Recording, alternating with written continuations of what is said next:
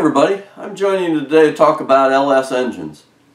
A lot of folks have interest in putting an LS engine in as a conversion for older cars. You know, especially 80s, 90s. An LS, Chevy, GM, powertrain, small block is a very, very popular conversion.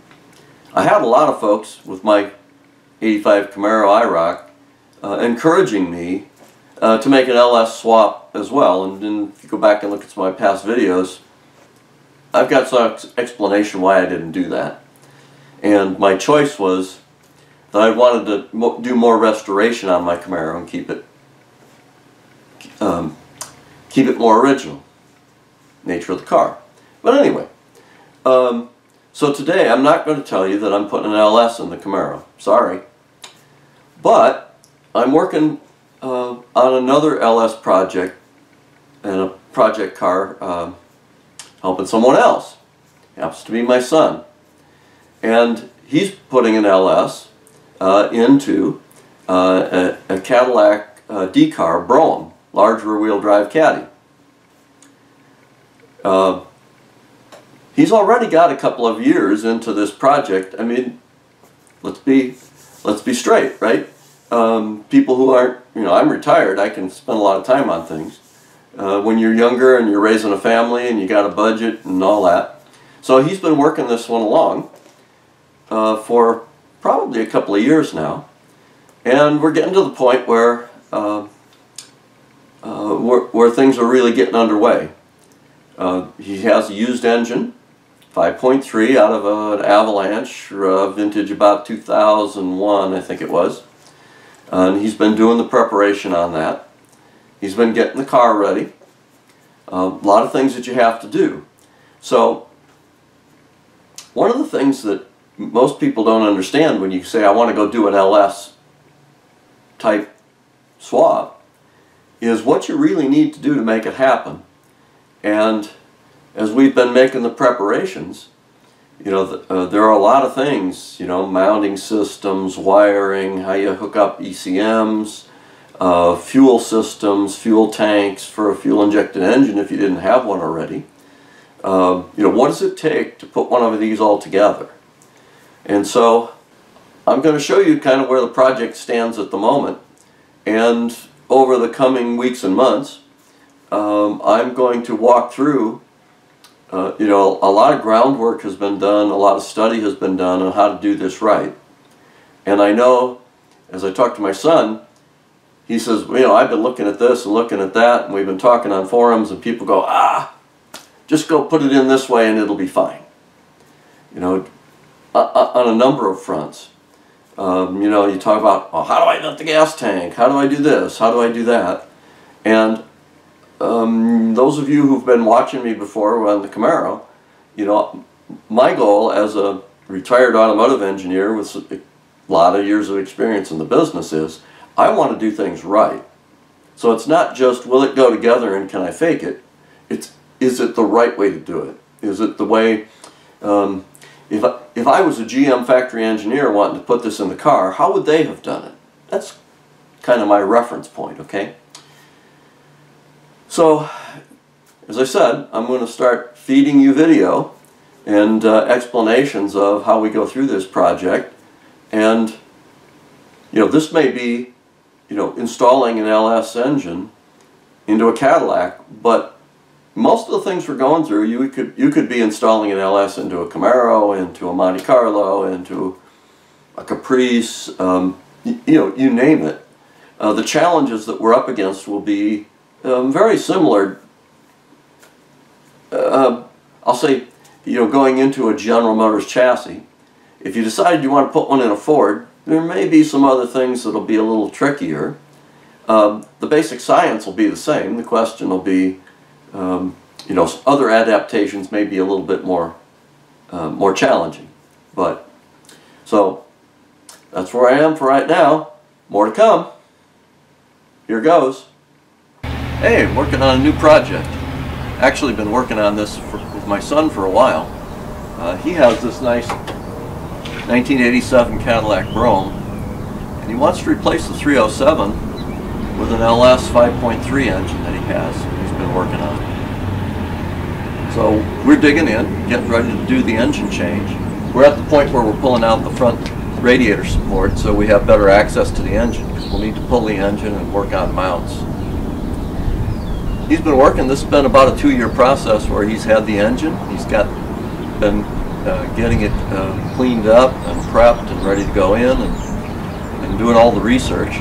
And for a fuel injected engine, you need a new fuel tank, a new fuel system. There's a lot of prep work on it. We'll go through all that as time goes on here.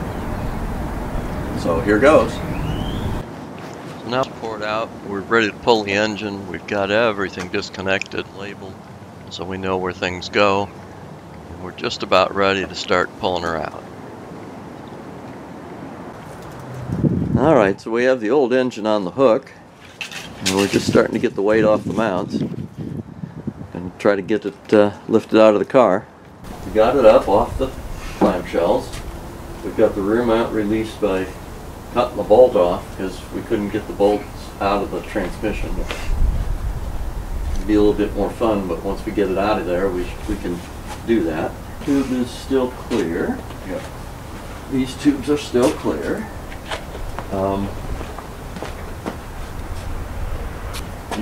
I guess you can hang on there. I'm going to put the breaker bar in, and we're not quite leveled up, so I'm going to roll it a little like that. Okay. And say, can you pull it back a little?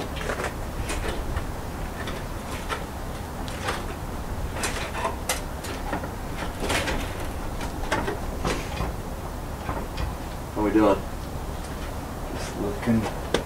Looks like it's halfway over the clamshell on this side. Okay. Try to pull some more. I would say lift a little bit toward the transmission here at the balance point. Okay. Now lift a little more.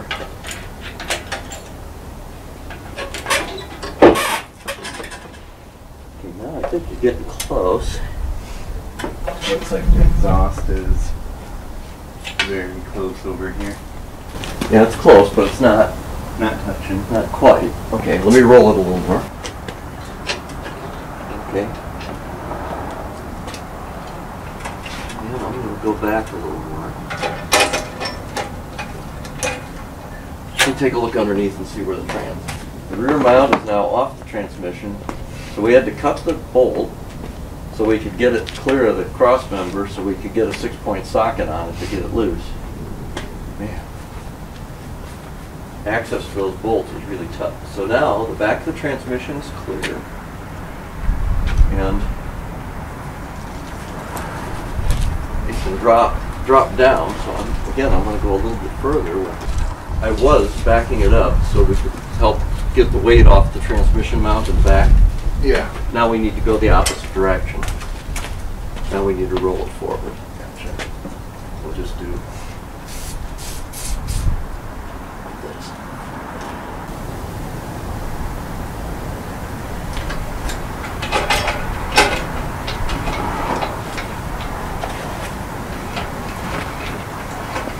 There it's going.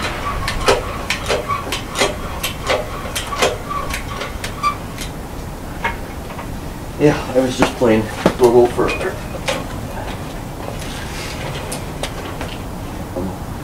What I think we're going to have to do is lift just a little bit so we can get the exhaust clear.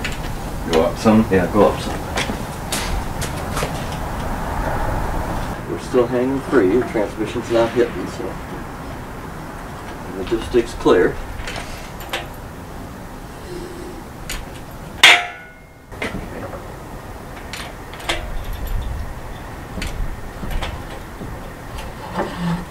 Oh, there we go.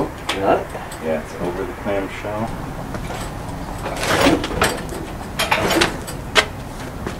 Go up a little bit. Hitting the frame.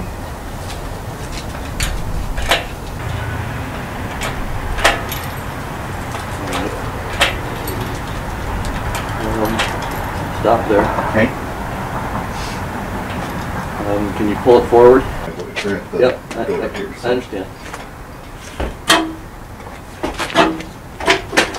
Okay, hold up a second. Okay. But you're getting very close. You just got to get the exhaust pipe another ½ inch or so. You good on that side? Yep.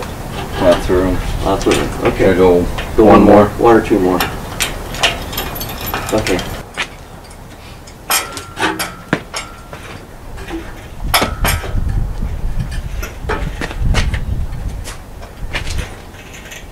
I'm gonna stop for just a second. Keep pushing it over a little bit.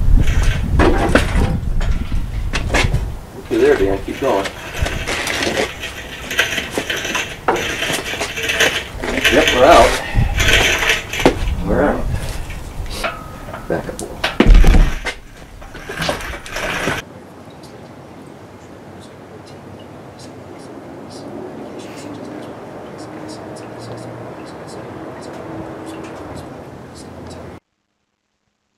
So now that the engine is out and the engine compartment is opened up, Dan's going to go dig in and start cleaning up and prepping, put in some new brake lines and clean up the chassis. And then we'll be back with the new engine and the 4L60E transmission to do some test fitting on the mounts in the next episode. So stay tuned. We'll be back with more.